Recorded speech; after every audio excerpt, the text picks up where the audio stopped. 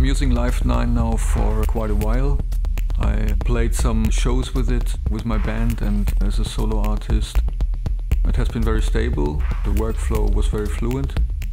And then slowly I started to get more and more into the new features.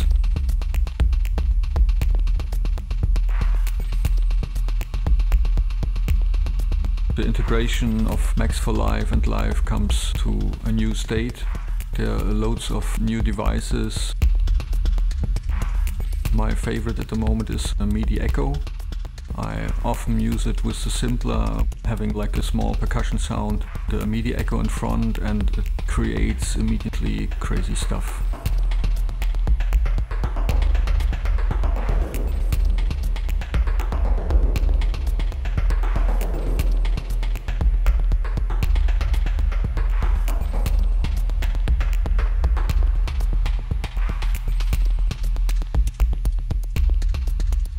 The library in Live9 is completely redesigned. It's very easy to use now.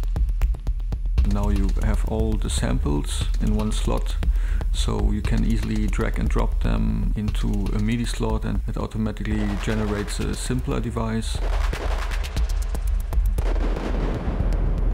I use that a lot for like percussion sounds. I drag in a conga sound and play that in different tunes.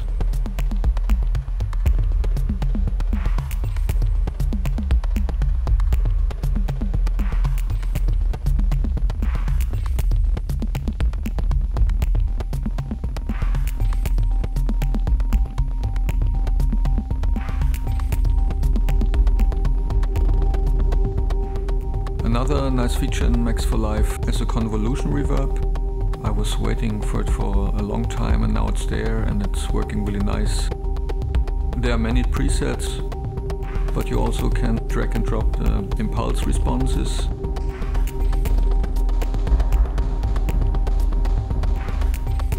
My favorite one is Wooden Room. It's very nice for all kinds of percussion, especially like digital percussion. It gives them a certain depth.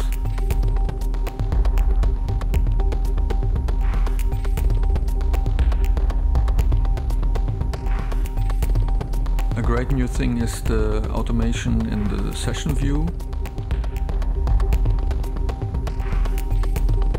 In the recording mode you can constantly override the automation so you can find your best flow.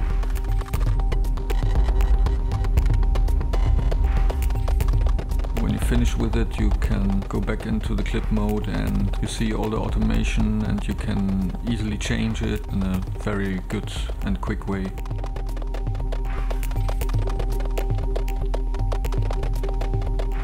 That is a very great feature which I will use intensely.